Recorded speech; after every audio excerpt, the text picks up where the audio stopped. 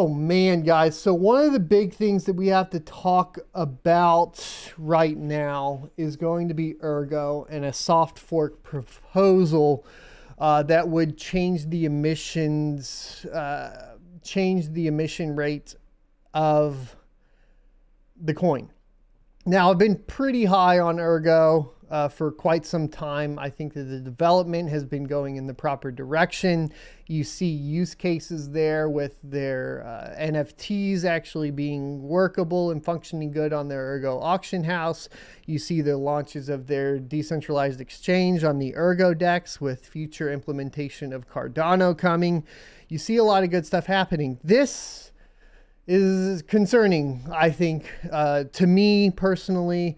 I don't like what I'm seeing here. I've seen this with a lot of other coins in the past, and I'm also fully prepared to take the brunt of being on the side of the negative here for this proposal. So what is this proposal? It's going to be EIP 0027, and let's go ahead and talk about it. So basically, this is the Reddit thread. There's going to be the ERGO forum thread that we're going to talk about. There's two threads there. And then there is the less popular yet just as relevant vote no option here for the Reddit thread as well. So let's just kind of get you guys caught up to date. I was trying to figure out exactly, and this is why I'm a little bit behind. So you guys are going to have to help me understand the math here because I don't really understand what the initial impact is. It looks pretty significant as far as the initial impact on mining rewards. So currently, after the last epoch, we went from 67.5 ERG for mining rewards per block to 66 ERG per block of mining rewards, and that just happened. So right now you're at 66 ERG per block, and then of course that gets dispersed out based on the amount of shares to the mining pool. There's also something else to note here, just to give you guys like an idea. As far as we understand, previously on ERGO, it was supposed to not have mining pools. At this point, it does have mining pools. And the reason this is important is because what's going to happen with the voting for this process is that you are essentially going to vote via miners. Now, the problem with voting via miners when you have mining pools active is that the vote ends up going from the mining pools. We had this sort of a similar situation, I suppose, with EIP, whatever the big one was with Ethereum, 1559. And it's kind of the same concept. This is a little bit more impactful because the votes will be directly related to how the miners decide. And unfortunately, what that means for the individual miner is not much, because unfortunately, like, you're going to be mining to a pool. The pools will have the majority of the vote stake, and therefore the pool operators will be making the primary decisions in this case. And I think that's important because one of the arguments that's going on here is like, ERGO and its principles of being for the people, not for the developers, not for those in charge, not for the mining pool ops, that sort of thing. And I think that that's just from a principle standpoint important to push out. But this is an emissions retargeting soft fork. The author is Kushti, and it was proposed on December 17th, 2021, and last edited on December 20th, 2020. Now, I did hop into Discord and try to get some more clarification. I don't have anything at this time. What I do have is like a few updates and where it's sitting, like it's still being discussed. And, you know, I'm waiting on more information. But let's go ahead and get the information that we do have, right? So starting from block 699,393, first block of the 684th epoch, new emission rules applied on top of rules described in the ERGO white paper before end of the current emission If block reward is not less than 15, send 12 ERG from it to the remission contract. Otherwise, block reward R is less than 15 ERG, send R -3 from it to the remission contract. After end of the current emission from block 2,080,800, pay 3 ERG each block from remission contract. So here's where it's kind of hard to like parse through all of this. So long-term security of ERGO protocol, including crypto economic security, always has high priority. One of the hottest topics in this field is instability or stability of cryptocurrency protocols without the block reward. It was planned during the launch of ERGO network that the end of emission miners will be rewarded with transaction fees and also storage rent. However, it is hard to estimate yet how successfully will storage rent replace emissions. Thus, it was proposed on the ERGO forum informally via a soft fork to prolong emissions with preserving total supply. This EIP is concluding previous discussions and provides details on the emission for the soft fork design and implementation. Now, if you guys recall, emissions were going to end pretty soon. I believe it was like 2027. And then all of the ERGO would be minted. And then at that point, essentially what you would have is just fees being paid out to the miners. So from the miner's perspective, just fees would get paid out. What they want to do is extend the emissions, and the exact amount of time was a little confusing. I've seen them say 18 to 20 years as opposed to the 8 years, which almost doubles the time, but without increasing the total supply. So to do that, what they have to do is reduce the mining reward significantly. And what you start to run into, obviously, is that at the end of the day, what they're doing is messing with monetary policy. Now, we'll get into the negatives of that. We'll get into the positives of that as well. This does go back to the same kind of principles that, of course, we talked about with EIP 1559. So, where you stand on EIP 1559? In some ways, in principles, should probably tell you where you stand on EIP 27 for ERGO or ERG. That being said, that's with the just purely messing with monetary policy portion, not necessarily the implementation, because the implementation here, isn't going to be burning. Well, it sort of does. So this is where I'm not getting a lot of clarification and that I don't understand. And that is with the remission tokens, where the miner is sending a portion over, right? So when we're going through this, the details are a little fuzzy.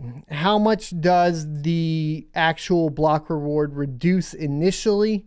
And then from there, my understanding is it reduces -3 every epoch. So here's the soft fork proposal. So if block reward is not less than 24 ERG, send 21 ERG from it to the remission contract. Otherwise, block reward R is less than 24, send R -3 ERG from the remission contract, with the following rules starting from block blah, blah, blah. Total remission fund then would be about 23,553,600 ERG. So that'd be getting pulled out from the ecosystem as best as I can tell.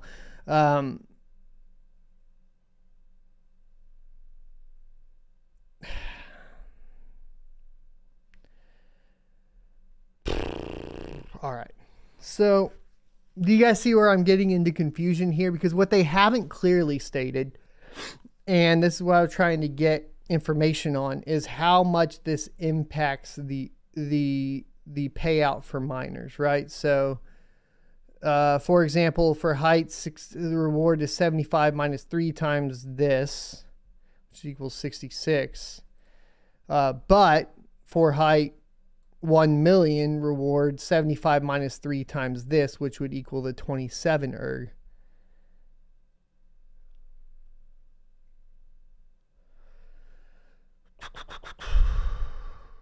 So how much does it actually reduce is kind of where I sit down and I don't understand exactly. And then when it reduces, what is it? It's sending some of that as not a burn, but to a remission contract.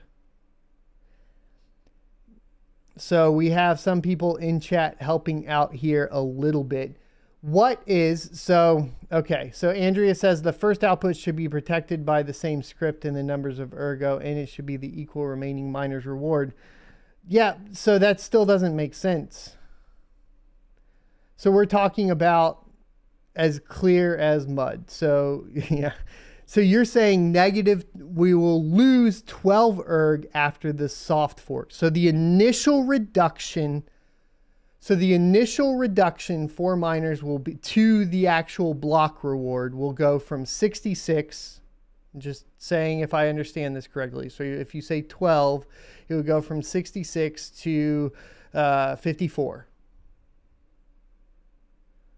And then it would decrease every epoch by 3 ERGO from there. Then, okay.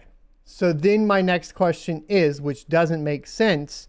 So if the block reward is, okay, if that's the block reward and it's 54, and then there's also the remission contract, it says in here, okay.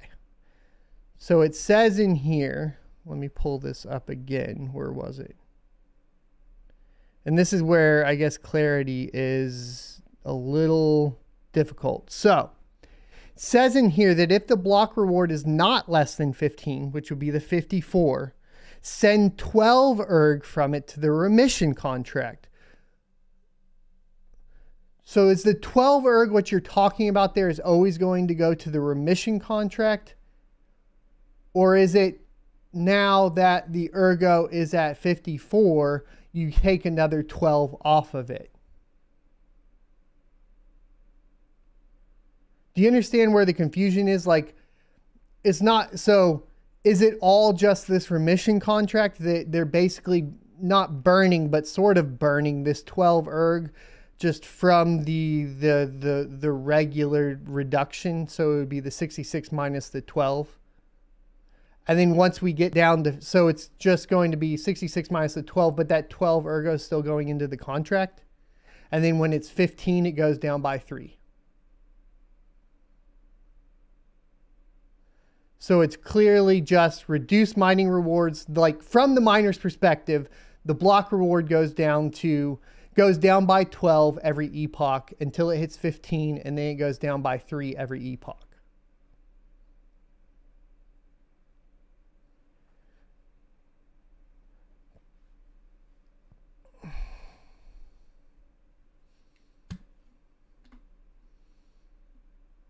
So regular reduction. So what we're talking about here from the miner's perspective, just so we're clear, because obviously the way they're doing it and writing about it with the remission contract is essentially saying that you would take the emission, like you would take this reduction and put it into the remission contract. But from the miner's perspective, all it really means is your mining reward is going down by 12 every epoch. And then once it hits 15, once the reward is down to 15, it goes down by 3 every epoch. And then it's getting put into a contract. That is, how is that? So how is that? So, okay. So from the miner's perspective, that's what we're talking about, right? And then they're locking the current reward, the additional, and then that's going to be pushed out further so that they can extend out the emissions from 2027 to 2057 or something like that, right? Whatever it was. I've seen various comments on all of that.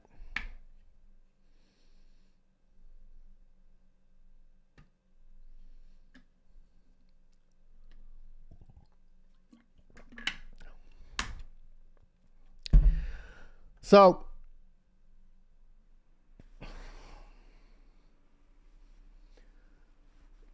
here's what's weird. to me. That means that this ERGO is still being minted. It's just being put into a contract to add to the block reward in the future. You see how this is like a little confusing? And if it's in that contract, that means it is technically accessible. And if you're already changing monetary policy, what's to stop them from changing the monetary policy later and accessing those funds within that contract? This is the problem from the get-go that I see, right? And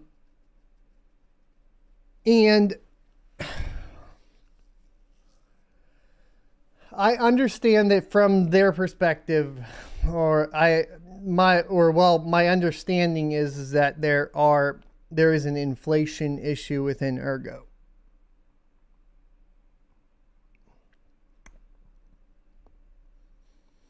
And that's what's trying to be solved. But to me, this sounds exactly like Ethereum. Messing with monetary policy, post-contract, against the principles, and that's kind of a problem. So from what I'm seeing, I understand this. Well, the chain would always be mineable. You mean that it would incentivize mining for longer because there would be a set block reward, right? So from what I can tell, most of this there is a lot of support for it. And so I think like one of the positives here is that the miners are voting on it, but one of the downsides to miners voting on it is that because it is no longer, one miner, one vote like originally intended for ERGO, which that's already gone to the wayside. Consideration for ASICs is pretty much like a possibility as well.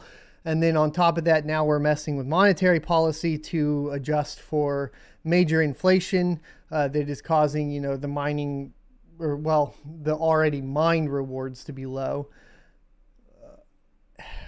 And then the way that they're adjusting the monetary policy is taking a portion of that and putting it into a contract. So you are actually still minting as far as I can tell, still minting the ERG and then putting it into a contract. It seems messy. It doesn't seem to necessarily favor miners in general, other than being able to have block rewards for further out. Once again, like to me, it reeks of like, obviously because it's an inflation issue, then the issue is, maintaining the value of the ERG for the current holders of ERG.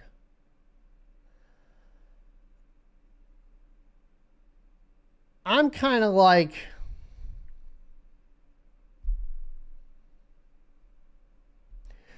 I think either way, there's trouble here. Okay, so to me, I think if you don't do it, there's trouble with the major inflation, right? And if you do it, there's trouble because you've gone against the principles. I think that like no way you cut this cookie does it end up going well. So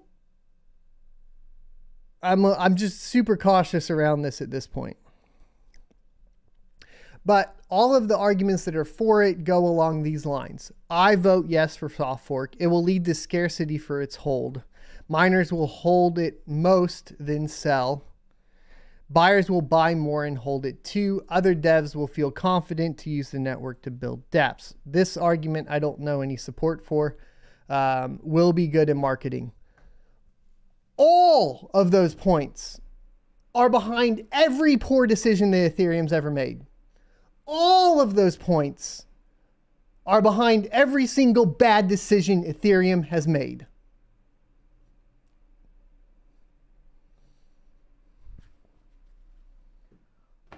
You guys need to keep that in mind. All of these points are behind every single poor decision Ethereum has made. And that's the problem.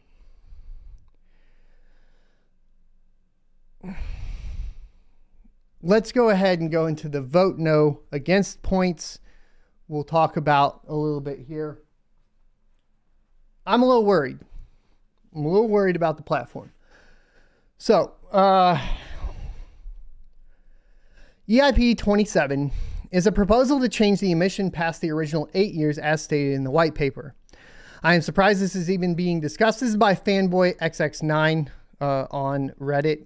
I don't know his credentials. So there could be incorrect data here. We'll try to parse it through.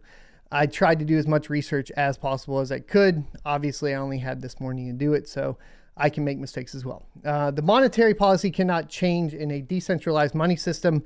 Is it okay to change the monetary emission of Bitcoin? ERGO should be above all this. Did my research and went through the ERGO white paper, the teaser, the ERGO manifesto, and the YouTube video here.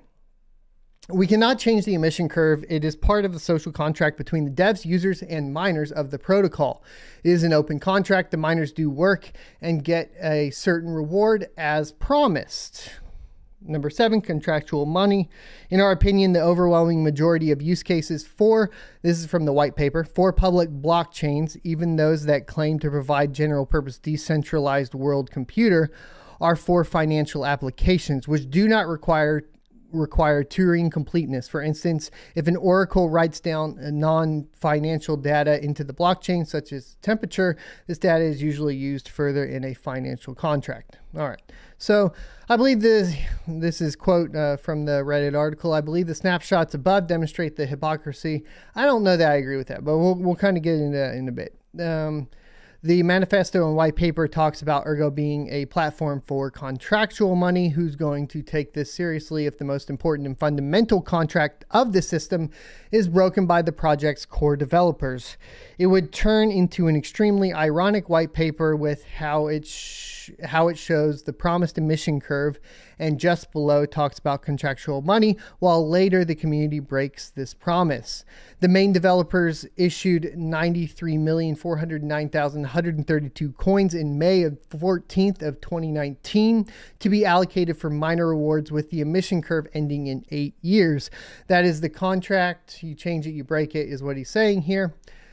Some may argue that this is not an actual change to the contract because it's somehow voluntary. Now that is a point, right? The miners will all vote on whether or not they agree to put parts of the rewards into a small magic box, which will remit it back to them at a later date.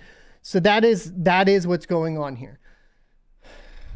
They'll use a contract to basically take a portion of block reward, which has already been minted, move that into a contract to then be paid out once again back to the miners at a later date, therefore extending the length of block rewards outside of fees that go to miners. That's the clarification here. So then the cut is, like we said, the -12, -12. All right, so let's go ahead and go into it. The truth is, this is not fair and not voluntary in any way, is what he says.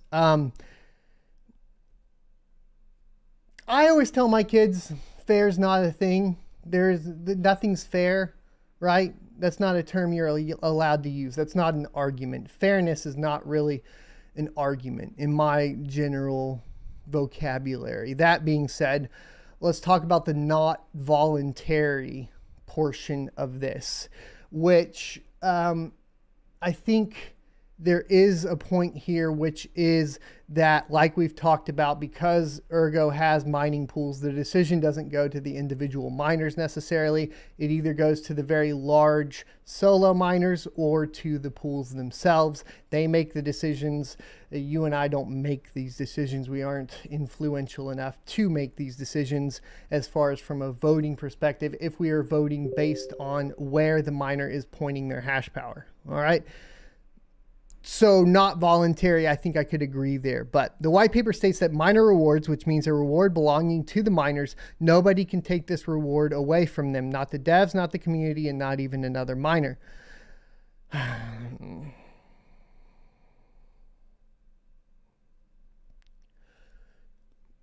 So then the discussion is, right, if the miners are making the choice just in theory, right? If the miners are making the choice to move along with the soft fork, then the miners are not having the block reward taken away from them, but they are giving up or voluntarily giving that to the network.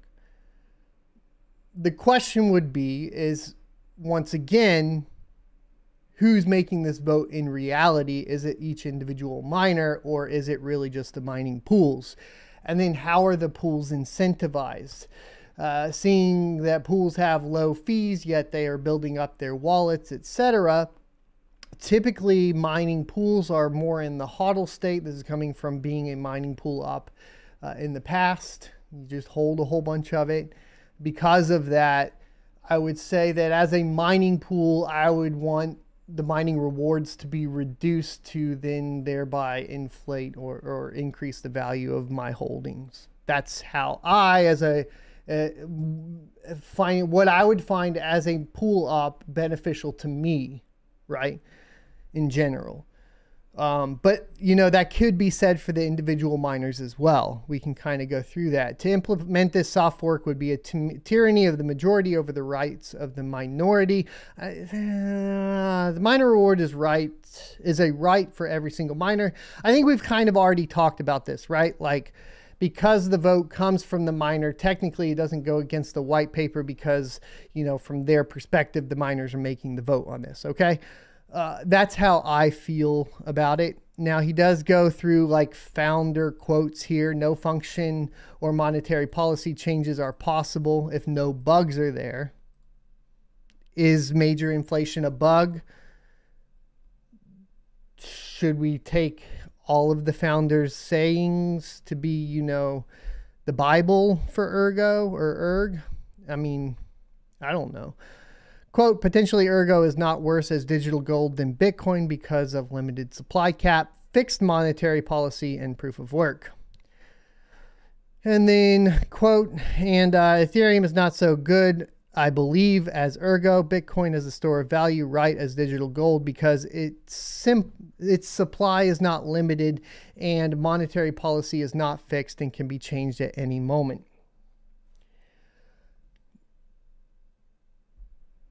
I mean, you got to be careful what you're going to say, I suppose.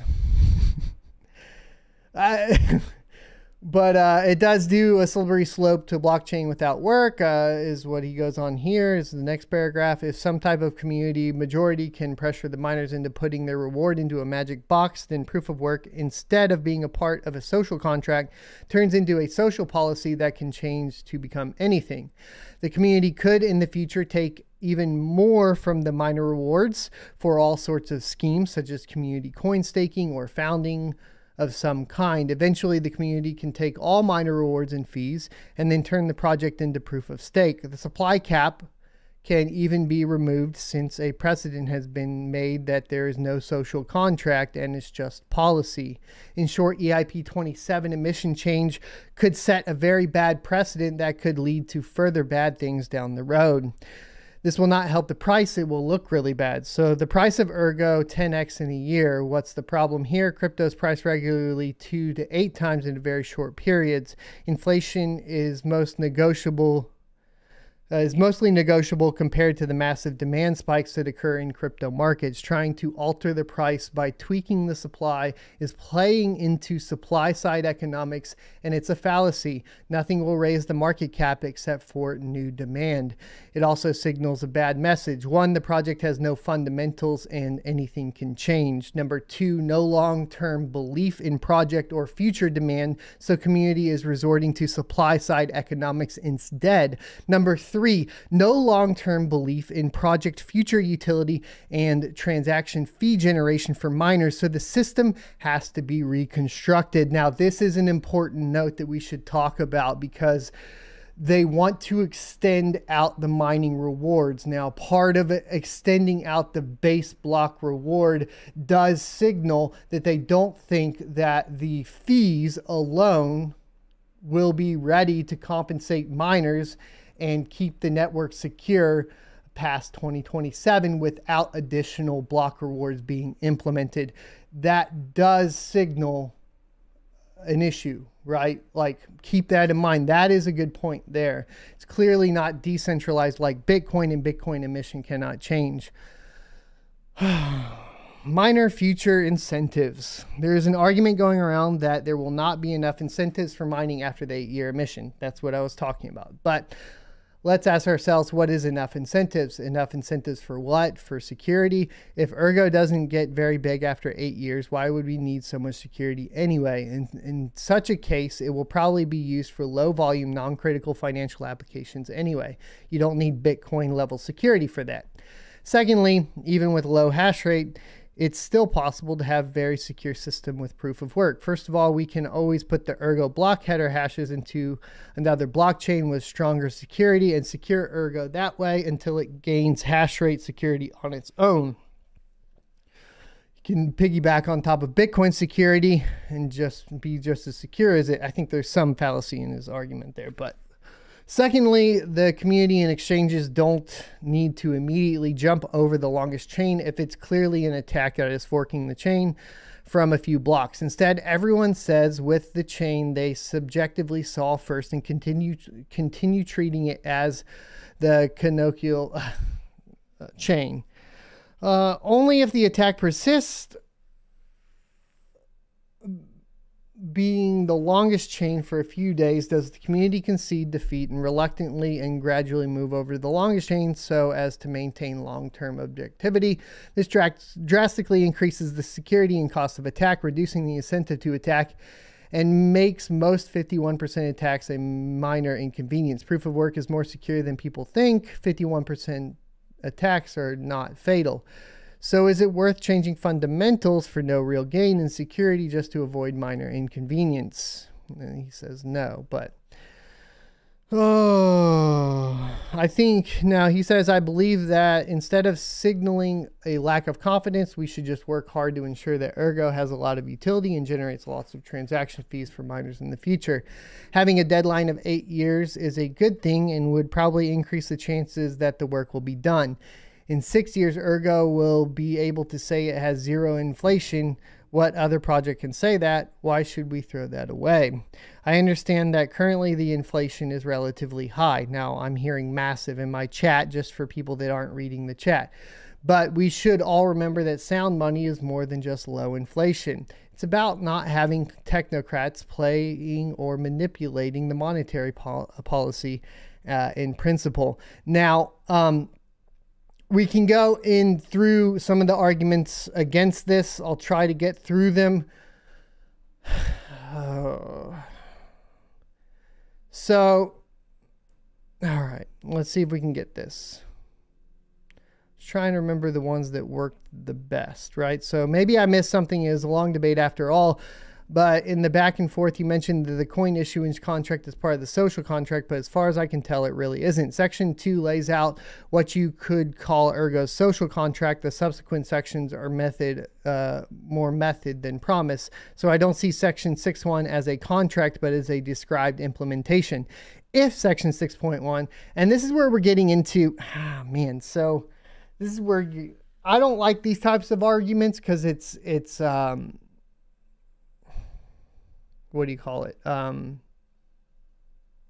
It's nitpicky, right? It's going through and saying like, well, it's not actually in this that's not actually part of the social contract, even though it's in the white paper. And it's like, okay, well, let's get to a better argument. All right, so Wilford says that he came around to it. The proposal is more consistent with those ideals in current monetary policy, and that it supports miner security decentralization over a longer period of time. So the other headings in ERGO's social contract are decentralization first, open, permissionless, and secure, creative for regular people, a platform for contractual money, and long-term focus. So he's saying that the long-term focus means that like extending this out is a good thing. So he says I guess I can see it there. Let's go ahead and go down there, arguing a little bit more. I believe, where was it down here? the big issue that everybody agrees on was this one. So I do think you're onto something with the claims about censorship. I reread what you wrote a few times and have to come to agree with your position regarding a miner having the right to the ERG in the emission contract. Okay. Remember, this is kind of like where we get into the weirdness. So, and I know this stream's going on super long, but where we get into the weirdness with this one is that there is a form of proposed or accused censorship by the fact that the block reward, reducing the block reward, right, as opposed to taking a portion of the block reward and sending it to a contract, means that there's like a weird censorship problem here. And that seems to be like the biggest problem that everybody's kind of agreeing on, or at least like moving towards. So